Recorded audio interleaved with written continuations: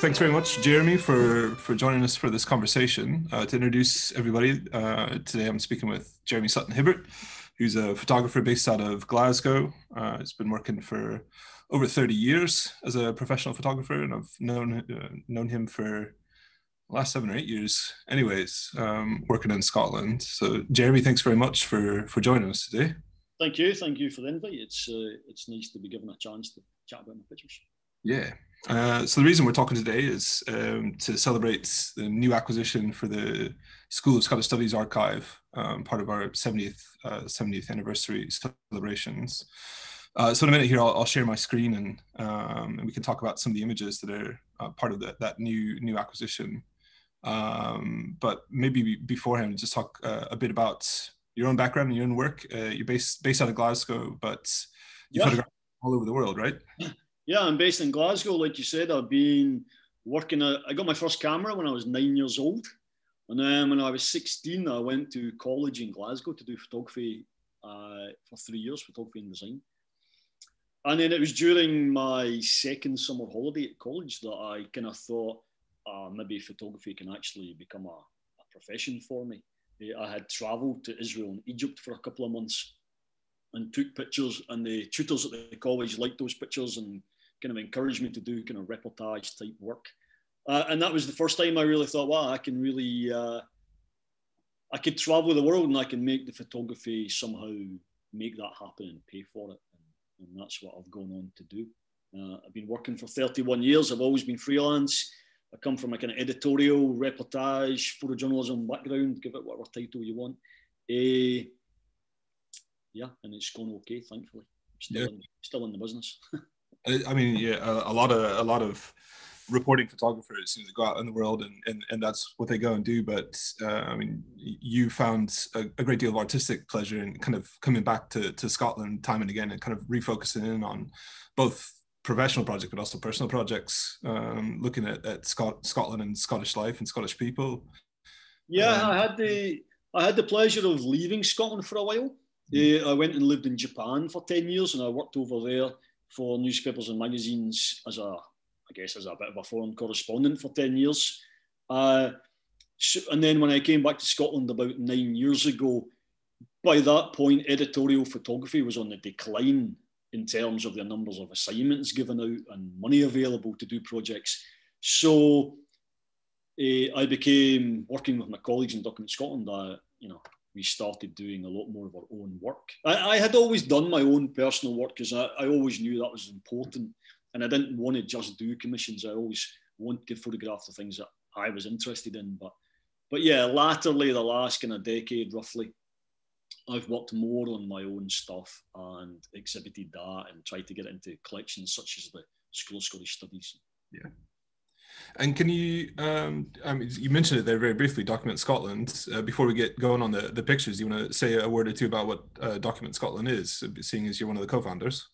Yeah, so when I was coming back from Japan to Scotland in 2012, I knew that all eyes would be on Scotland for a couple of reasons. We had the Scottish independence referendum coming up a couple of years later, and we had the Glasgow Commonwealth Games, the sports games coming up a couple of years later. And I had always felt that documentary photography, recent documentary photography from Scotland had been a bit ignored by maybe the picture editor world in London. If you ask people who was the last kind of photographers or photojournalist or documentary photographer you knew from Scotland, people would probably tell you Oscar Marzaroli, the great Oscar Marzaroli. And as much as we admire his work, it was 40 years ago, 50 years ago. And there's a lot of great photography being done since. And that's what I wanted to try and champion a little bit. And knowing that all eyes would be on Scotland, I thought there would be a need for photography from Scotland. And as such, I approached a couple of colleagues that I had known and worked with and whose work I respected. And then we got another member. And then very quickly it was 4 of us. And we set up Document Scotland. And we've been trying to work on bigger projects and exhibitions ever since, and that has gone pretty well. Yeah, well, it's certainly gone well. I mean, it's through Document Scotland that we got to know each other in the first instance a long time ago. It was back in 2015, 2016, something like that. I was so yeah, I mean, Document Scotland, we've gone on to do exhibitions in England, France, Belgium, Edinburgh, at the National Portrait Gallery in Edinburgh, very nicely for 8 or 9 months. Yeah, that was a good show. Next year, we haven't announced it yet, but next year we've been invited to have a big show in Europe, which is nice, because it's nice to.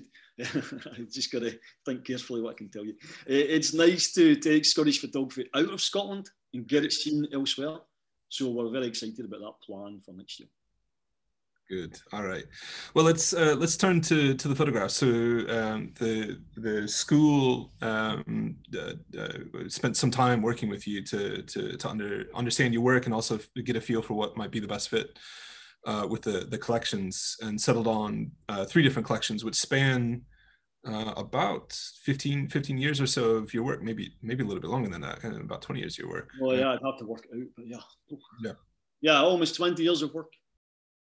So Jeremy, this so the first series that we'll have a look at is your coal mining series, which was based out of a colliery in Fife. Do you want to set the scene a little bit for us? Yeah, this was kind of sometimes I've shot so much in my career that I kind of forget exact dates, but this was early 2000s. And I was working a lot at that time for Saturday, Sunday supplement magazines, for like the Scotland Sunday, the Glasgow Herald magazine, Sunday Times magazine. And it was really a period in my career where each week I'd go out with my 2 Leica cameras, rolls of black and white, and I could pretty much choose topics to go and photograph, knowing that once I'd done the picture, 6 weeks later or a month later, they would be in one of the supplement magazines. And it was a really kind of rich period for me for shooting images and getting them published.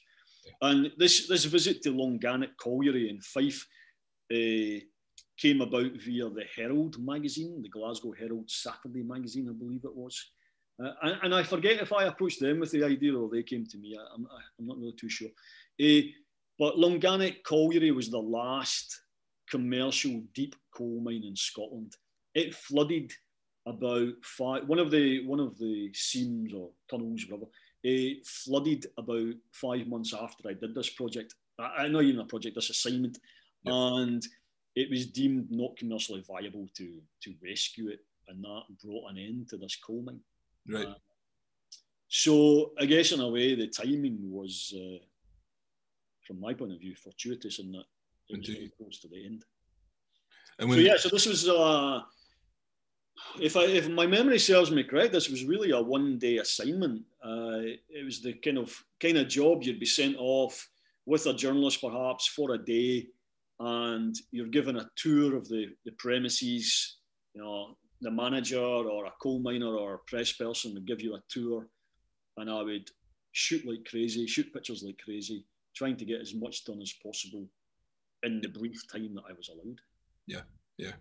And with this, I mean, as we go through, I'll just click through a couple of the images. I mean, with this assignment, you didn't go down into the mines, right? I mean, that first picture, which shows the coal coming up from the mines, is kind of as close as I got. And I use that picture because it at least gives the impression of being underground, even though it's not exactly.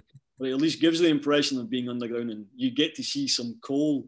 Yeah. But coal mines are, obviously there's very important health and safety issues involved. And yeah, I was like pleading with them and asking, can I go down to the mine? Can I go down?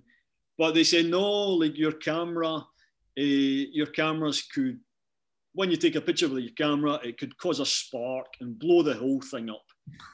But at that time I was using Leica mechanical cameras, yeah. It's maybe got a small battery in it for the meter. Yeah. But to this day, it kind of makes me a bit frustrated when you hear these kind of things. You even hear it now some days, that same line when you photograph at distilleries, actually. Right. People say, no, your camera can cause an explosion. And it's like, I'm not using a big magnesium bulb, like they're like, goes up with a big plume of smoke. Like, and I remember the person who told me, no, you can't go into the mine, your camera isn't certified, it's not safe. He then produced a little digital kind of compact to show me this one's okay. And I'm thinking, that's probably worse than what I've got. So it's a bit frustrating. So yeah, so all my pictures from Longannet are all on the surface. Yeah. And I had to somehow convey the idea of getting underground. These gents are, I forget exactly if they were just finishing or just starting their shift. I believe it was 10-hour shifts underground. But this is the little train that would take them from the surface down to underground. Yeah. So basically, I mean, I'd be giving a bit of a guided tour of this place. And for instance, here where the guys are coming off the train or about to go down, these guys look a bit dirty. They're probably coming off the train. They've probably come back up from being underground. I would just kind of try and loiter there and photograph as much as I possible. Probably I had somebody from the mine shepherding me around, and they'd be kind of 5 feet behind me, watching me, waiting. And I would just really try and spend as much time as possible and shoot as much as possible. Such is the way of being a kind of an assignment photographer for newspapers or magazines, in that you learn to work very, very quickly. Because you know that, I mean, some assignments only last a couple of minutes, to be honest, if you're photographing somebody in an office sometimes. So in a situation like this, when you're given a guided tour, I'll milk that occasion for all I can photographically before, you get the tap on the shoulder to say, okay, let's move on. We'll show you something different, show you a different building or somewhere else. So it's really up to me to Can I ask you a little bit about photographing people? I mean, so much of your work and some of your best work is getting people in the moment. But I imagine for every one of those kind of golden shots, you do get lots of shots of people being cheeky in front of the camera as well. And I mean, how do you balance that out as a photographer and being in the element and trying to blend in as well? Yeah. A photographer has to be a chameleon. You have to be a chameleon, because you have to be kind of invisible to get what you want. But then at other times, depending on the situation, you have to be a bit of a kind of joker in a way to get what you want quickly. It really depends on the situation. So like, for instance, in a situation like this with the miners, I'm probably trying to be invisible. I'm probably just trying to let it happen around me and react to what I'm seeing. These guys are laughing at a joke of their own. I don't even remember why they're laughing. What I don't like about this picture actually too much is, I like the guys laughing, but the guy behind looking straight into the camera, I don't like people looking straight into the camera in that kind of situation, because I want the viewer to kind of feel that they're there in that situation. And I don't know, having somebody look straight to the camera kind of disturbs that a little bit for me. So in that situation, I'm probably trying to be invisible and trying to just react to what I'm seeing. But other times, if I have to do a portrait of somebody, say a CEO of a company, I'm shown into a boardroom, which is very still and quiet, and I've got a guy in a suit, and I've got 5 minutes with him. And I need to get something out of that situation. I need to get a picture. I need to get a reaction or some sort of moment of reaction from him or interaction between us. And there's lots of tricks you can use as a photographer. I think many photographers all have little tricks. And sometimes in these situations, I become a bit kind of Jack the Lad, a little bit cocky character. You know little things you can say to people which will get a response, like get a nice response in some way. I don't insult people or get cheeky, but you get them to at least I hope not. But but you know how to provoke a little reaction from people.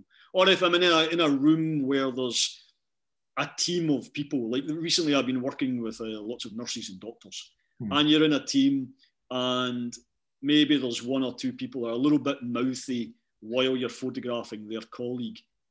You learn lots of lines which you can use as a very quick way to turn that situation and maybe hush them down a little bit, or to get the atmosphere, or sometimes to make it a bit livelier, little lines, little jokes. And if you were to come with me every week on assignments, you would soon realise I use the same lines and same jokes all the time. So you have to be a bit of a chameleon. You have to know how to interact with people. People ask about the cameras I use and what do they recommend. And being the kind of photographer I do is not about technology. I mean, you have to use technology and use it well and know it'll work for you. But it's really about being a people person and about being able to interact with people. You know when to be quiet, you know when to be invisible, you know when to be Jack the Lad and like try and stoke the atmosphere a wee bit to get a reaction. You know, you have to. You know. Yeah. Let's But I imagine with a bunch of coal miners coming off a train, you don't have to do much. No, I reckon they're pretty happy to be coming off that train. So. Yeah, I'd say so. You know, this was another room we get taken to. This is, I believe, where all the battery packs for the lights on the helmets. These are all battery packs and lamps, and they all get put on to charge between shifts. Right. This is. I always wonder if this guy has. I'm never sure if he's got 2 cigarettes in his mouth, or whether the shutter speed was slow enough that somehow the cigarette has kind of like moved in within the shutter duration. It looks like 2 cigarettes to me. It does look like 2 cigarettes, you know. Maybe he's been a long time underground and he's gasping for a cigarette. Just don't light it underground, you know. Yeah. But this was the changing rooms where they get ready to go to work and then shower and come back and change.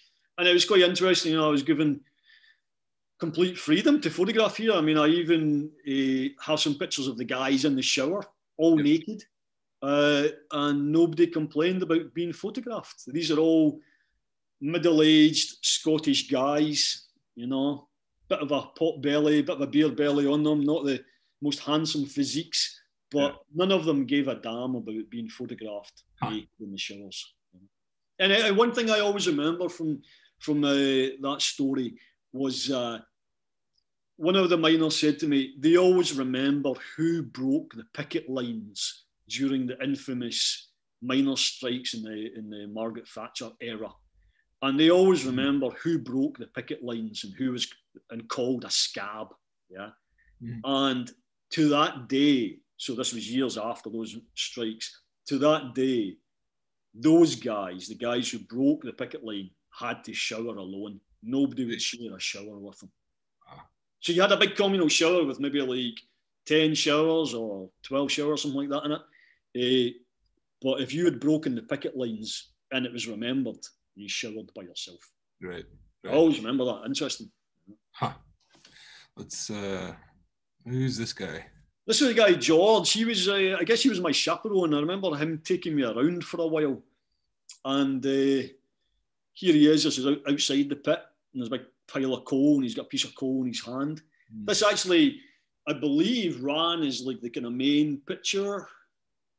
Oh no, actually, I'm getting that wrong. Tell a lie.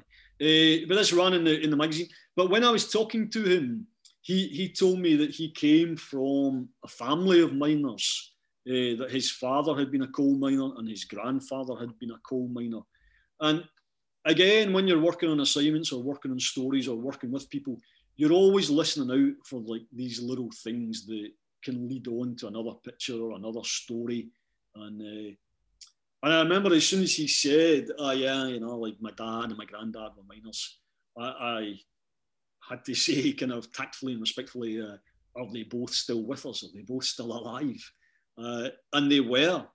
And I thought, well, what a nice picture that would be to get 3 generations of miners. Yeah. So I asked him if we could do it, and he said he would speak to them and try and sort it. Right. And that's what the image is, yeah? And there we go, yeah. And then the next picture is we went to a pub. I remember that this happened, I think, about a week or 2 after I had been at the coal mine. And I had to keep phoning him just to say, you know, is it possible? And his granddad, who's on the left as we look at the picture, would only go to a certain pub. I think it was a miners' kind of pub. Right. And he would only go to this one pub. So I went there that afternoon, and he brought his family. I remember going in, and it was real traditional working class, normal kind of pub, you know. And I remember I was at the bar buying the beers for them, buying the beers. I don't know if I got them at expenses. And I remember buying the beers and turning around, and the sunlight was coming in, and they were probably smoking already, you know, and you see the cigarette smoke and hanging in the air, and you just think, you know, that's the picture I came here for. Yeah, absolutely. Exactly what I wanted, you know. Yeah. That's a fantastic story and fantastic picture as well. So. Thank you. Yeah, it's nice. I just think, you know, it's kind of why we do photography. It's to capture these moments. And I mean, I wonder now, I mean, these pictures are almost 20 years old, I guess. I wonder, could you even do that picture now? Well, there'd be no cigarette smoke in the pub, but could you do a picture of 3 generations of a Scottish mining family? I don't know if you could even find that now. It'd be pretty hard, pretty rare. Be pretty rare, yeah, absolutely. Absolutely. All right, let's move on to the next series, okay? Yeah. Right. Okay, so this is your... This is Paddy's Market in Glasgow, which Paddy's Market is a bit of, I guess, a kind of an easy way to describe it would be a kind of flea market in a way. It's a bit, you know, it's a market where you could buy second-hand goods. It took place in a lane down in just off the city centre towards the kind of Trongate area of Glasgow, just beside the River Clyde. And the history of this market goes back apparently about 200 years. So it was very historic within Glasgow. And also at the time I photographed, again, this is early 2000s, it was a little bit notorious in that there was a little bit of criminality involved within the market. There was a bit of drug dealing going on and selling of cigarettes and alcohol that tax hadn't been paid on. So it had a bit of a slight notorious reputation. I mean, I think there was a lot of the stalls and a lot of the little shops, like the one we're looking at there, were, you know, just normal, decent people running businesses. But at one end of the market, at the River Clyde end, there was this little bit of illegality going on. So I think as we look at that picture there, I think the River Clyde is to my back, actually. So yeah, so this was, you know, it's a very famous market within Glasgow, very historic. And I went there just to photograph for myself. I decided, it was always rumoured that the Glasgow City Council were going to close it. And I wanted some pictures of it before it closed. I think it was maybe a couple of years after I went that it finally closed, or a few years after. But it was rumoured to close for a long, long time. That's the Sheriff Courts on the right-hand side there. That big plain wall is the courts. So I went there with my Leica cameras, which are very small, you know, just loaded with black and white film. And again, as I mentioned earlier, like being a bit of a chameleon, I tried to, dare I say, dress appropriately for the job. You know, sometimes you have to wear a suit on a job because you know that wearing a suit will buy you an extra few minutes with a business person. Other times you dress down a wee bit. So I tried to just, you know, dress as a normal guy. You're not going to stand out. Maybe I had one camera or two. I don't remember how many of my Leicas I had with me. Usually I would work with 2 Leicas and a pocket full of film, pocket full of black and white film. And I would just walk up and down this little cobbled lane. It was maybe 200 metres long, this lane, 300 metres at the most, I'd imagine. And I would just walk up and down and walk up and down. And, you know, another little trick of kind of being accepted is to be seen talking to people. So, you know, if some stall owner talked to me, I would stand there and talk to them, because you always hope that if it looks like you know people, then people kind of accept you a bit more. Yeah. So yeah, I mean, it was wasn't a huge in-depth project for me, but it was nice to have some pictures of the market. Like I say, it closed many years later. It was nice to get some pictures. This woman's looking at a book, and if you zoom in really close, you can see it's a photograph of Dresden Cathedral. But I remember somebody describing this market to me as the kind of place where you could go to buy one shoelace. While you mentioned it, I mean, just talking a little bit about technique. Most of your work, not all your work, most of your work is in black and white. You've got a couple of series that you've done that are really fantastic in color as well. But can you talk a little bit about Yeah, where I you would sit? say it used to be predominantly black and white. I always kind of wanted to be that kind of black and white kind of photographer working for big famous photo agencies, whatever. And I enjoyed the aesthetic of working in black and white.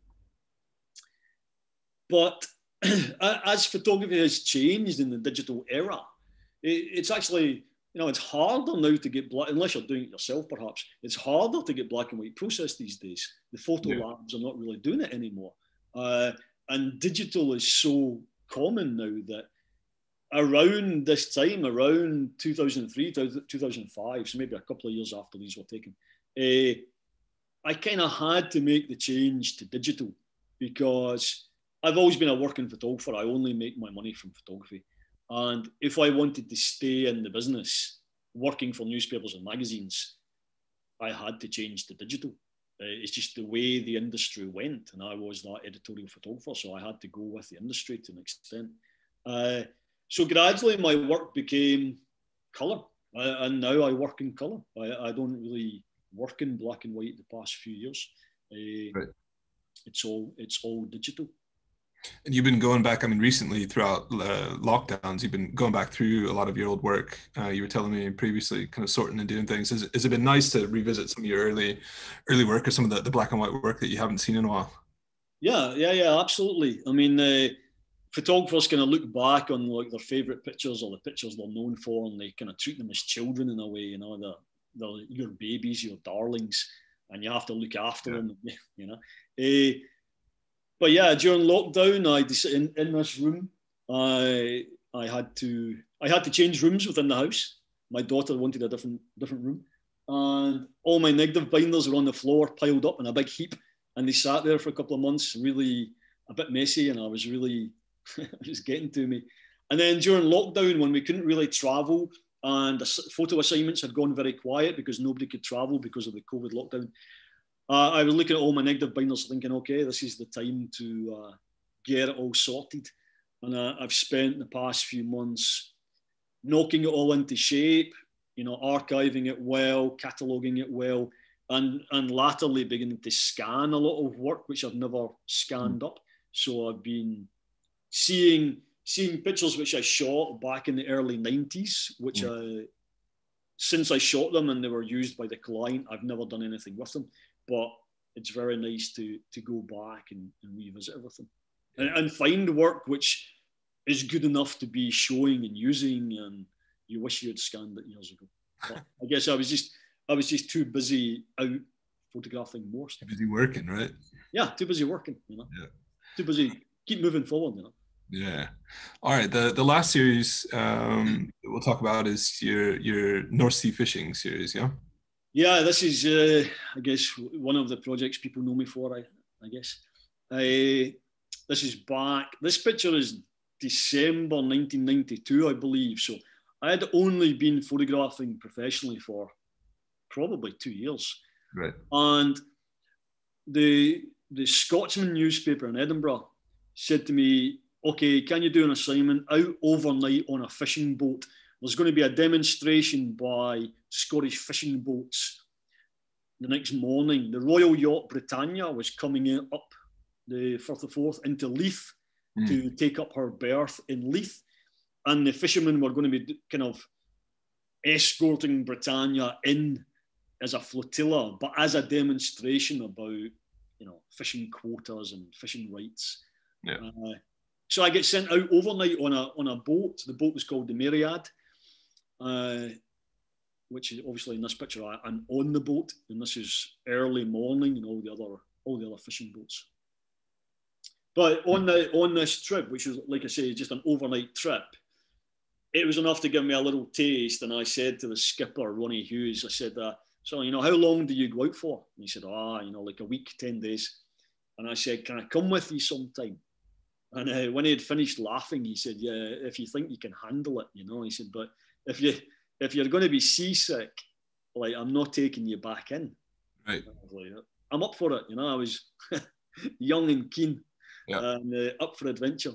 Yeah. And about 2 or 3 months later, I went back with his crew on the same boat, and I went out to the North Sea for about 7 days or so. And we did a trip trying to catch cod and haddock.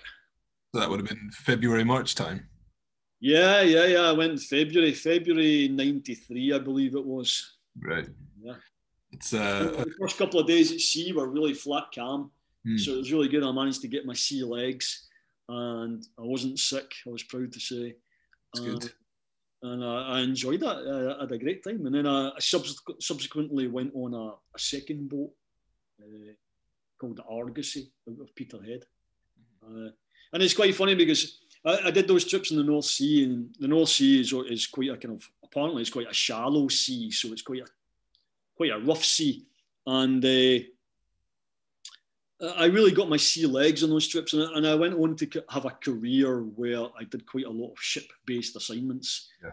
And I've been in the Southern Ocean a couple of times, which is a huge sea with mountainous waves. Yeah. And I've never got seasick. I've always been practically last man standing on the boat when everybody else is getting sick. And I put it all down to my North Sea training on these boats. You know? Trial by fire, right? Yeah. Let's look at the series a little bit. So is this still on Myriad? I think that one's the Myriad. Yeah, I can't quite remember off the top of my head. Most of them I know exactly which boat it was because that guy's in silhouette. I can't quite remember. But yeah, the 2 boats I went out on were both seine netters, and which was a particular style of fishing. And yeah, I was using Nikons and Leicas, mechanical cameras. I remember having them wrapped in plastic bags to try and protect them from the sea salt, the sea water. But one of the cameras got pretty drenched, and I remember it getting rusty afterwards. And right. It died. And I mean, this is very different to the coal mining, right? Because at coal mining, you're just there for a couple of hours, where here you're 7 days, you're on the boat, there's nowhere else for you to go.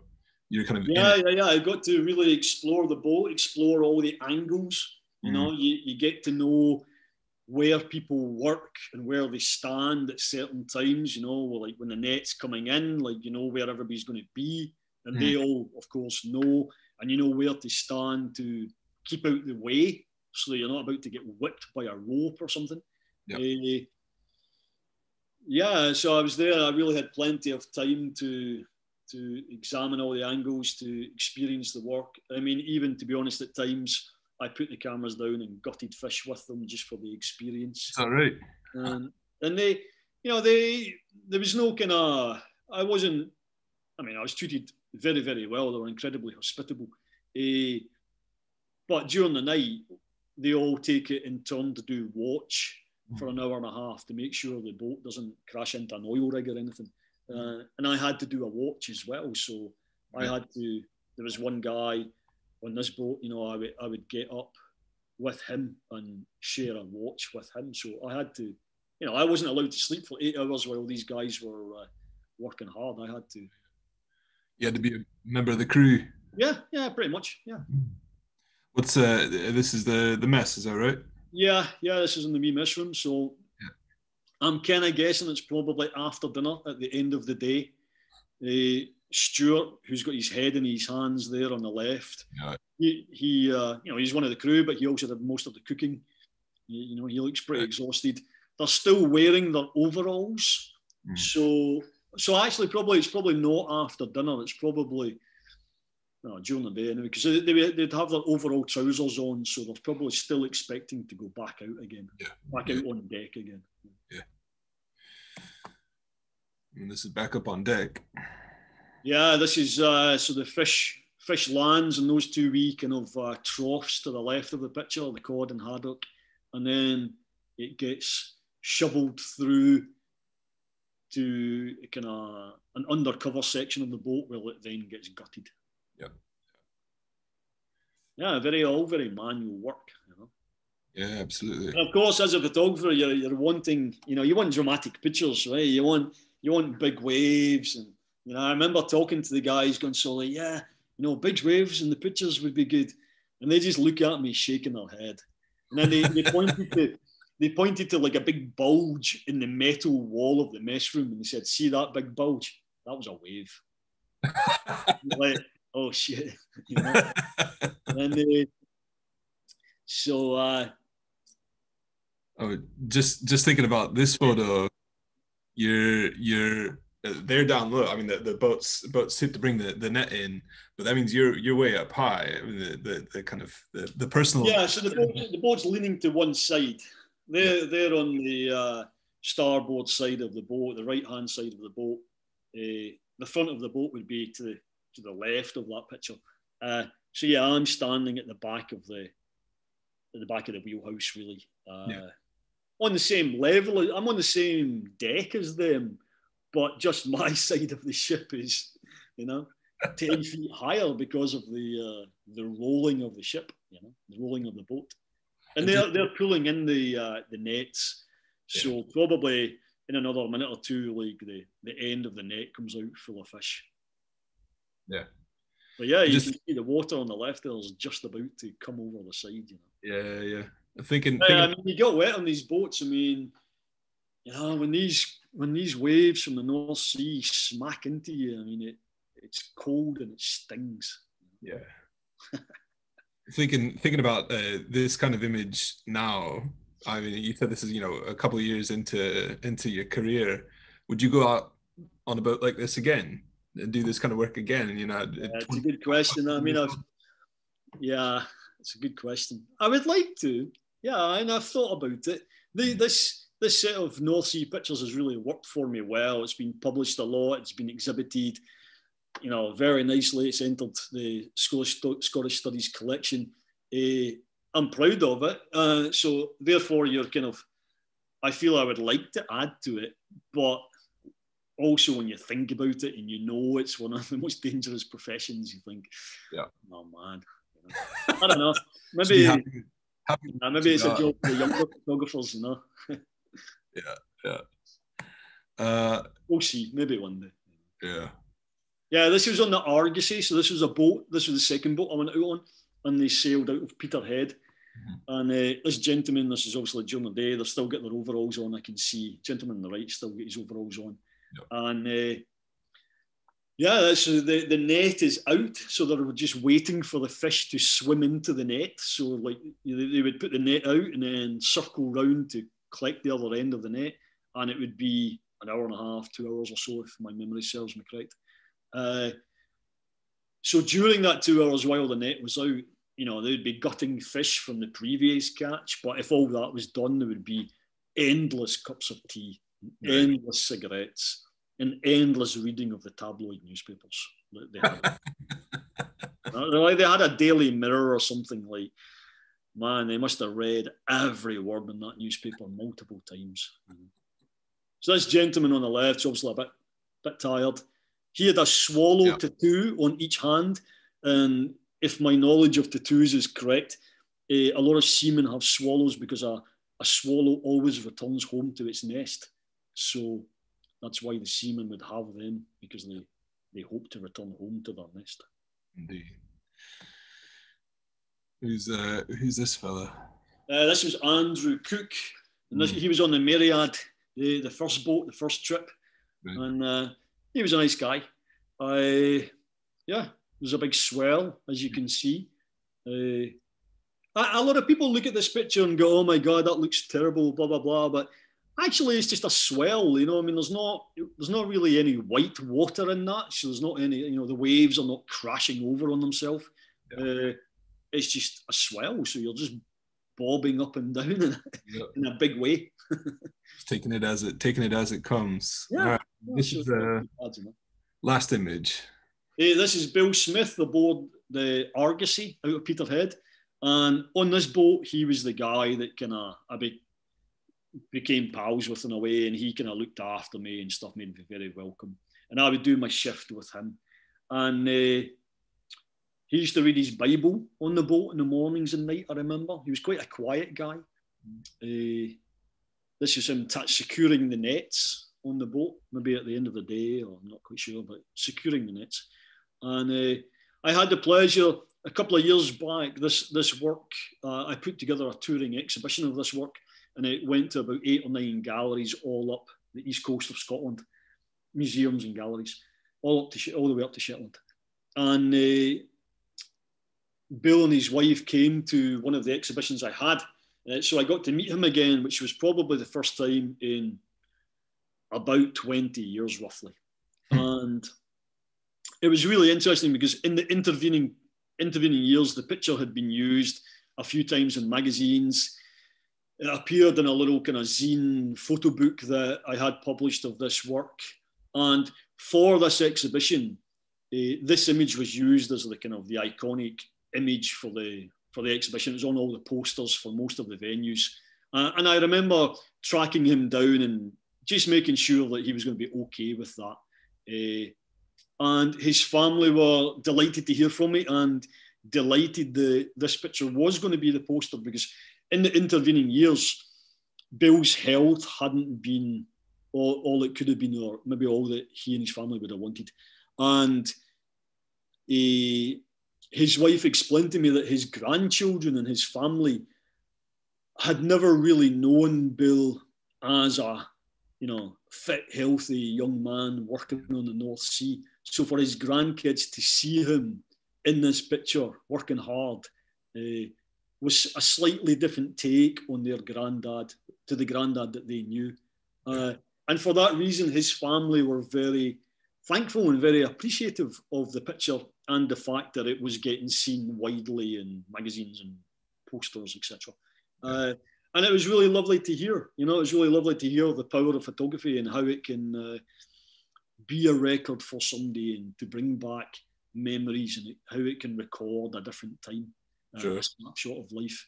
And it was lovely to meet Bill and his wife again, and to meet his family, and to know that my photography had that kind of impact for somebody. It was really touching. It was really nice. Yeah, I mean, it really speaks to the power of how transcendent photography can be, and not only time and space, but also what a photograph means to people. It means something different to everybody. The fact that you're able to connect with the family is absolutely. And it was lovely to see him again. And also when I had the first exhibition on this kind of tour of these pictures, the crew of the first boat, the Myriad, they lived in the same town as the Scottish Fisheries Museum in Anstruther. And so they all came to the opening night of the exhibition. And the skipper, Ronnie Hughes, had lent some of his personal effects from his ship, like log books and the bell and stuff. They had lent that to the exhibition. And they came along on the opening night. And like I say, this was the first time in like 20 years I'd met them. Yeah. But they came in, and immediately, the jokes and the laughter between us both. And it was as if I'd only been on the boat 2 weeks ago. Yeah. And it was really touching. It was really nice. Very nice. And it was nice for them, I hope, to see the pictures. Absolutely. And that's what you hope, you hope that people enjoy the pictures. You hope that the pictures live on. And that's why I'm so proud and so pleased when archives such as yourself, the School of Scottish Studies, take an interest in my work. And it means a lot to me as a photographer to have your work enter, prestigious collections and archives, because you want it to live on. You want people to know about these people, to know the work they did and how things happened and what life was like. Absolutely. And we should also say that it's not only the digital images that have come into the archive, but you also produced a portfolio of a beautiful set of prints, kind of 50 or so prints. Is that right, Jeremy? Yeah, 51 prints. Yeah. Really, really nice. So we've got both the digital record, but also physical records to keep in as a marker for the 70th anniversary, but also as a marker for the work as well. So. Yeah, and I've also passed over to your archives lots of cuttings where you can see these pictures in the newspapers, like the first time they were published, as a kind of photo essay by me, but also over the years, many times the images were used just to illustrate more generic stories about fishing. And I've passed those on also, so it sets them in context a little bit, I hope. That's great. All right, Jeremy. Well, thank you very much for your time. More importantly, thank you very much for your work. I mean, thank you. Thank you for your interest. It's really it's a privilege to have work in your collection. Absolutely. And I'll just say on behalf of both the School of Scottish Studies, but also on behalf of the University of Edinburgh, we're very, very proud and very, very happy to have some of your work in our collection.